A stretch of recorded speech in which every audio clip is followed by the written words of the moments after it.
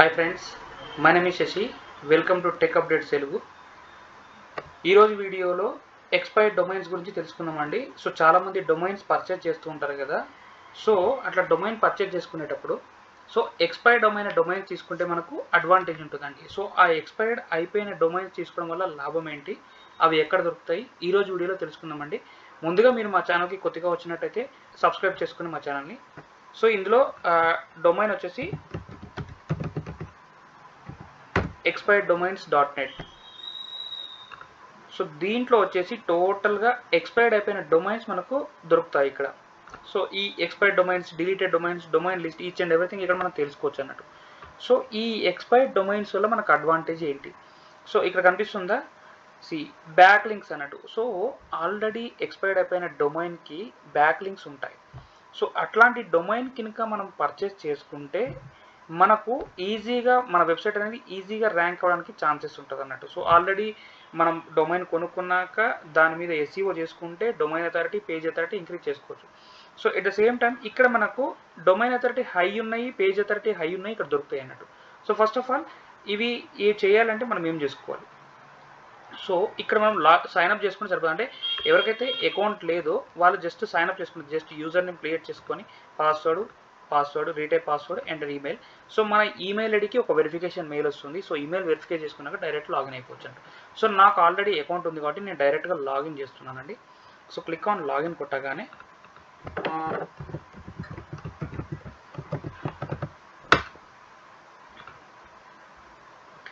నేను లాగిన్ అయిపోయాను దీంట్లో. సో దీంట్లో domain, deleted domains, market place domains, research list అని డిఫరెంట్ కైండ్ ఆఫ్ కేటగిరీస్ ఉన్నాయి. సో దీంట్లో మనం వచ్చేసి డిలీటెడ్ డొమైన్స్ క్లిక్ చేయగానే మనకి ఇక్కడ డొమైన్స్ మనకి ఇక్కడ ఓపెన్ అయిపోతాయి అన్నట్టు. రైట్.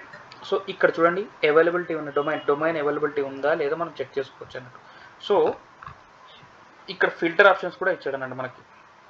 అంటే డొమైన్ నేమ్ ఎలో లిస్ట్ అన్నట్టు. అంటే డొమైన్ మనకి ఎలా స్టార్ట్ అవ్వాలి, ఆర్ఎల్స్ కంటైన్స్ ఏముండాలి డొమైన్లో, మనకి ఎండ్ విత్ ఏముండాలి. ఫర్ ఎగ్జాంపుల్ మనం SEO టూల్స్ అన్నాం అనుకోండి, కంటైన్స్ విత్ SEO టూల్ అని చెప్పి ఇక్కడ సెర్చ్ చేసుకుంటే మనకు డొమైన్లో SEO టూల్ అని మెన్షన్ అయ్యి ఉంటే ఆటోమేటిక్గా అట్లాంటి డొమైన్స్ మనకు చూపిస్తాయి అన్నట్టు. అండ్ నెక్స్ట్ వచ్చేసి డొమైన్ నేమ్ బ్లాక్ లిస్ట్ అన్నట్టు. సో ఇక్కడ స్టార్ట్స్ విత్ కానీ, కంటైన్స్ కానీ, ఎండ్ విత్ కానీ. Domain name contains, so domain name unwanted characters, domain name patterns అన్నట్టు డిఫరెంట్ ఆప్షన్స్ ఇచ్చాడు అన్నట్టు. సో ఇక్కడ domain name సెట్టింగ్స్లో no numbers and no hyphens, అంటే మధ్యలో మనకి హైఫన్స్ కానీ నెంబర్స్ కానీ వచ్చి ఉంటాయి కదా. సో అటువంటి డొమైన్స్ మనకు అవసరం లేదన్నట్టు. సో అట్లాంటివి మనం ఇక్కడ చెక్ బాక్స్ చేసుకొని, అండ్ నెక్స్ట్ వచ్చేసి రిజిస్టర్ డొమైన్ కంటైన్స్ కానీ, కంటైన్స్ నాట్ కానీ. సో డిక్షనరీ వర్డ్ డొమైన్స్ అన్నట్టు. సో డిక్షనరీ వర్డ్ డొమైన్స్ అన్నట్టు. సో ఏ కంట్రీ డిక్షనరీ బేస్ చేసుకొని డొమైన్స్ అన్నట్టు. అండ్ నెక్స్ట్ ఇక్కడ మనకు ఆప్షన్స్లోకి వస్తే add date, end date, name ending, ends in ఎన్ని డేస్లో ఎండ్ అయిపోతుంది. సో ఈచ్ అండ్ ఎవ్రీథింగ్ ఉంటాయి అన్నట్టు. ఇక్కడ నెక్స్ట్ ఓన్లీ అవైలబుల్ డొమైన్స్ అన్నట్టు. ఇక్కడ పర్ పేజ్కి వచ్చేసి 200 సెలెక్ట్ చేసుకుంటాను నేను. టోటల్గా పేజ్ 2570 ఇలా చూపిస్తుంది కదా. సో 200 సెలెక్ట్ చేసుకున్నాక ఇక్కడే అడిషనల్ అని చెప్పి ఉంటుంది చూడండి. ఈ అడిషనల్ క్లిక్ చేయగానే మళ్ళీ మనకు ఎటువంటి ఎక్స్టెన్షన్ కావాలి, so domain.com, .net, .org, each and everything మనం ఇక్కడ సెలెక్ట్ చేసుకోవచ్చు అన్నట్టు. కంట్రీ కోడ్ అన్నట్టు, country code second level domains అన్నట్టు. .com, .ar, ASN, .au. So domain extensions అన్నట్టు. సో దీంట్లో ఈచ్ అండ్ ఎవ్రీథింగ్ మనకు దొరుకుతాయి అన్నట్టు. అండ్ నెక్స్ట్ ఇక్కడ కొద్దిగా కిందకు స్క్రాల్ చేస్తే name in selected TLD is registered, related domain CNO. ఒక్కసారి ఆప్షన్స్ అన్నీ చెక్ చేసుకుంటే మనకి అన్నీ దొరుకుతాయి. ఇక్కడ కంట్రీ వైజ్ అన్నట్టు. సో టోటల్గా డిఫాల్ట్గా వదిలేస్తున్నాను. నెక్స్ట్ SEO ఉంది కదా, SEO సెలెక్ట్ చేసుకోగానే ఇక్కడ చూడండి లింక్స్ ఎన్ని ఉండాలి, Wikipedia, domain pop, link pop, so SEM rush rank, SEM rush keywords. So each and everything select చేసుకోవచ్చు. నెక్స్ట్ మ్యాజెస్టిక్ వస్తే ఇక్కడ మనకు ఇంకా కొన్ని ఆప్షన్స్ ఇచ్చాడు మ్యాజెస్టిక్లో. సో ఇది డిఫాల్ట్గా వదిలేయండి. సో కిందకు వచ్చేసి అప్లై ఫిల్టర్ కొట్టగానే సో ఇక్కడ చూడండి. సో మనం ఇక్కడ షో ఫిల్టర్స్ అని చెప్పి 3 ఫిల్టర్స్ పెట్టాం మనం. SEO టూల్స్ అని చెప్పి సెలెక్ట్ చేసాం కదా. సో SEO టూల్స్లో అవైలబిలిటీ ఉన్నాయి అన్నట్టు. సో ఇక్కడ డొమైన్ తీసుకునే దానికంటే ముందు ఆ డొమైన్ అనేది యాడ్సెన్స్ బ్యాన్ చెక్ అయిందా లేదా చెక్ చేసుకోవాలంట. అంటే మనము ఇప్పుడు డొమైన్ కొనుక్కున్నాం అనుకోండి, ఆ డొమైన్ అనేది యాడ్సెన్స్లో బ్యాన్ అయిందా లేకపోతే ఎలిజిబిలిటీ ఉందా లేదని చెక్ చేసుకోవచ్చు అన్నట్టు. అండ్ నెక్స్ట్ వచ్చేసి డొమైన్ అథారిటీ చెకింగ్ మ్యాండేటరీ చేసుకోవాలి కంపల్సరీ.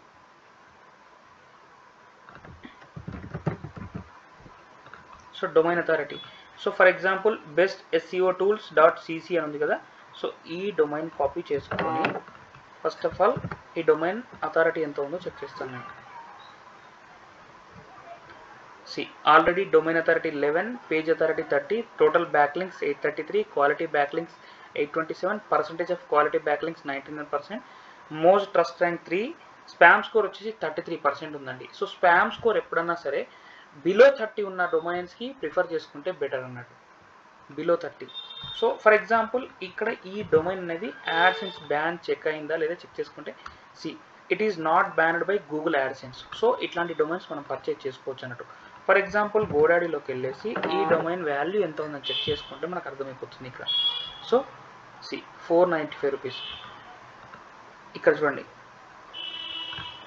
సో ఫిల్టర్లోకి వెళ్ళేసి ఈ ఎస్ఈఓ టూల్స్ అనేది తీసేస్తాను, తీసేసి అప్లై ఫిల్టర్ కొడుతున్నాను. అప్లై ఫిల్టర్ కొట్టగానే సో అంటే ఇప్పుడు మీకు ఓన్లీ ఎస్ఈఓ టూల్స్ అని చెప్పి చూపించాను కదా, సి 1 సెకండ్ ఇక్కడ అన్ని అవైలబుల్ అని చెప్పి కనిపిస్తున్నాయి రైట్. సో నేనేం చేస్తాను, హై బ్యాక్ లింక్స్ ఉన్నాయి మనకు కావాలి.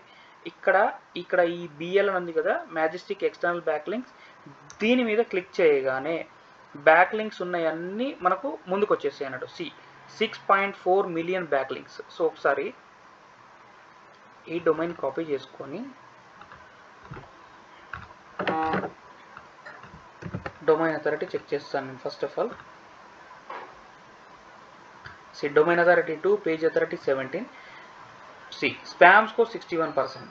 సో ఇట్లాంటి డొమైన్స్ మనకు యూజ్లెస్ అన్నట్టు. సో ఇట్లా కాకుండా నెక్స్ట్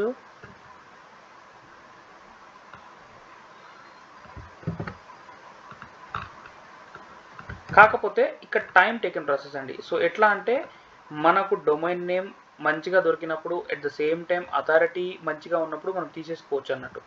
సో మనం ఏదైతే పెట్టుకోవాలనుకుంటున్నామో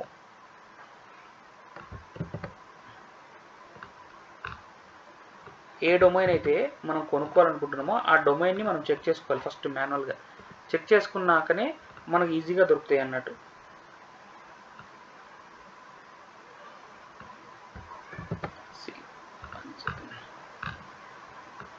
ఈ డొమైన్ ఒక డొమైన్ అథారిటీ చెక్ చేసుకుంటే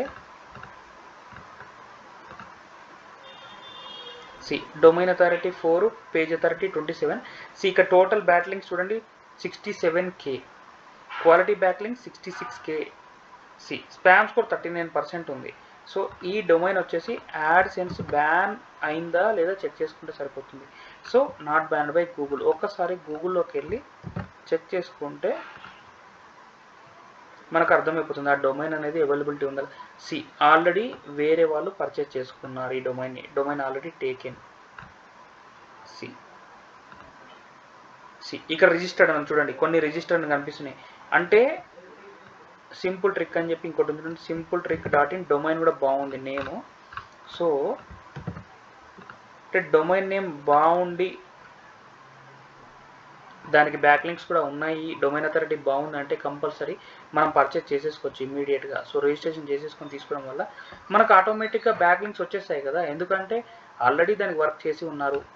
సో ఎస్ఈఓ చేసి ఉండడం వల్ల ఆటోమేటిక్గా దానికి బ్యాక్ లింక్స్ ఉండుంటాయి కాబట్టి అవి మనకు అడ్వాంటేజ్ అవుతాయి అన్నట్టు. సి ఇక్కడ చూడండి simple ట్రిక్కి domain authority 11, page authority 26, back links 46, 40%, 87%, percentage of quality C 50% spam score ఉంది. సి ఇక్కడ కూడా చెక్ చేసుకుంటే మనకు బ్యాన్ కాలేదు. So at the same time ఇది కూడా C simple trick is already taken. So ఇట్లా నాకు ఒక డొమైన్ దొరికిందండి బెస్ట్ ఎస్ఈఓ టూల్స్ అని చెప్పేసి. సో దాని డొమైన్ అథారిటీ వచ్చేసి బెస్ట్ ఎస్ఈఓ టూల్ ఆన్లైన్. నేను పర్సనల్గా పర్చేజ్ చేసుకున్నాను. ఈ డొమైన్ వచ్చేసి C domain authority 56, page authority 35, quality backlinks 348, quality backlinks, sorry, total backlinks 348, quality backlinks 347, percentage of quality 100%, most trust rank వచ్చేసి 4% ఉందండి. C spam score 17%, of page SEO 63%. See just 14 days back నేను ఈ డొమైన్ని purchase చేసుకున్నాను అన్నట్టు. At the same time so మనము చాలా అంటే ఇందులో ఇక చూడండి 495.4 అని చెప్పేసి డిఫరెంట్ కనిపిస్తున్నాయి మనకి. అవైలబుల్ రిజిస్టర్డ్ అంటే మనం దీంట్లో టైం స్పెండ్ చేసి డొమైన్ని వెతుక్కుంటే సరిపోతుంది అన్నట్టు. సో మనం ఏదైతే బిజినెస్ పెట్టుకోవాలనుకుంటున్నామో ఇక్కడ ఫిల్టర్లోకి వెళ్ళేసి సింపుల్గా ఎస్సీఓ అని కొట్టండి. ఎగ్జాంపుల్ చెప్తున్నాను, అప్లై ఫిల్టర్ కొట్టగానే టోటల్గా ఆ డొమైన్లో ఎస్సీఓ అనే నేమ్ ఉంటే మాత్రం ఖచ్చితంగా మనకు వచ్చేస్తుంది. ఆల్రెడీ బ్యాక్లింక్స్ ఉన్నాయి, మనకు వచ్చేసినాయి.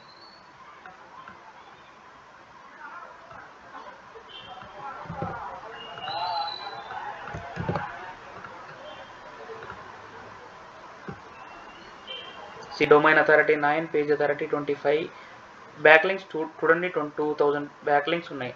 సో ఆల్రెడీ డొమైన్కి బ్యాక్లింక్స్ ఉన్నాయి కాబట్టి రీడైరెక్షన్స్ వచ్చేస్తాయి మనకు ఆటోమేటిక్గా. ఇది క్లిక్ చేస్తే ఆల్రెడీ రిజిస్టర్డ్ డొమైన్ అండి ఇది. సో వేరే వాళ్ళు తీసేసుకున్నారు ఈ డొమైన్ని కూడా. యాడ్సెన్స్ బ్యాన్ చెక్ అయిందా లేదా చెక్ చేసుకుంటే సరిపోతుంది. జస్ట్ ఎంటర్ చేస్తే ఆల్రెడీ టేకెన్. సో దీని ద్వారా మనకు ఎక్స్పైర్డ్ డొమైన్స్ పర్చేజ్ చేసుకోవచ్చు అన్నట్టు. ఇంకా చాలా ఆప్షన్స్ ఉన్నాయి దీంట్లో. Deleted domains, deleted.net, deleted.org, deleted.info, deleted.biz అని చెప్పేసి. సో మనకు టోటల్గా చూడండి 8 pages ఉన్నాయి. టోటల్గా పర్ పేజ్కి 250 కనిపిస్తాయి మనకి ఇక్కడ. సో ఈ 250లో మనము వెతుక్కుంటే 100% మనకి ఈజీగా high domain authority, high page authority domains మనకు దొరుకుతాయి. So one of my colleague ఒకటి పర్చేజ్ చేశాడు దీని నుంచి వెళ్ళే. సో అతనికి వచ్చేసి డొమైన్ పర్చేజ్ చేసి వెబ్సైట్ బిల్డ్ చేసుకొని స్టార్ట్ చేశాడు. ఎప్పుడైతే స్టార్ట్ చేశాడో ఇమీడియట్గా అతని ర్యాంకింగ్ ఫస్ట్ పేజ్లో చూపించేసిందండి. So that is the advantage of domain authority, page authority and domain name also. So అన్నీ అతనికి కలిసి వచ్చాయి అన్నట్టు. ఈ వీడియో కనుక మీకు నచ్చినట్టయితే లైక్ చేయండి, షేర్ చేయండి. సో మీకు ఇంకేమైనా డౌట్స్ ఉంటే కామెంట్ రూపంలో తెలియజేయండి. సో దానికి ఎక్స్టెన్షన్ వీడియో నేను ప్రిపేర్ చేసి పెడతాను.